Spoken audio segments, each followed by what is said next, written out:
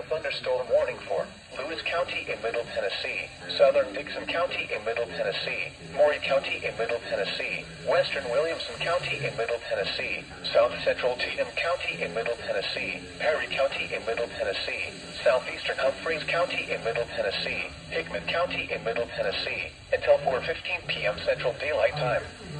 At 3:11 p.m. Central Daylight Time, severe thunderstorms were located along a line extending from 14 miles northwest of White Bluff to near McCune to near Camden, moving southeast at 55 miles per hour. Hazard, 70 miles per hour with gusts and penny-size hail. Source, radar indicated. Impact, expect considerable tree damage. Damage is likely to mobile homes, roofs, and outbuildings. Locations impacted include Franklin, Columbia, Dixon, Cornwall, Centerville, Linden, Spring Hill, Mount Pleasant, White Bluff, Kingston Springs, Thompson Station, Pegram, Burns, Fairview, Lobelville, Gordonsburg, Cummins, Bon Aqua, Busselltown, and Prim Springs.